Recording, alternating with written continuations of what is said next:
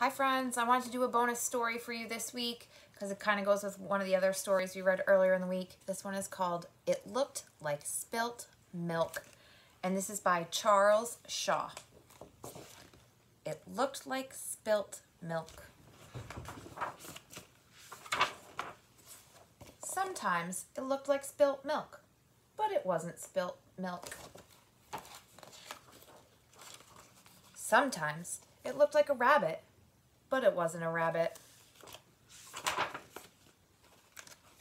Sometimes it looked like a bird, but it wasn't a bird. I wonder what it could be. Sometimes it looked like a tree, but it wasn't a tree. Sometimes it looked like ice cream, like an ice cream cone, but it wasn't an ice cream cone. Sometimes it looked like a flower, but it wasn't a flower. Sometimes it looked like a pig, but it wasn't a pig. Does anyone have any guesses yet? What is this thing that we are seeing? Ooh, what does it look like now?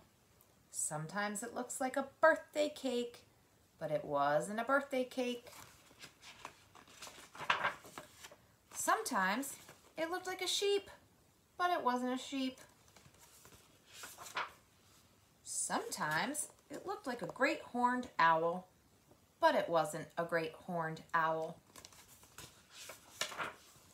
Sometimes it looked like a mitten, but it wasn't a mitten.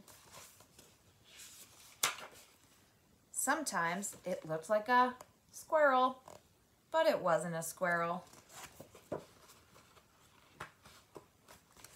Sometimes it looked like an angel, but it wasn't an angel.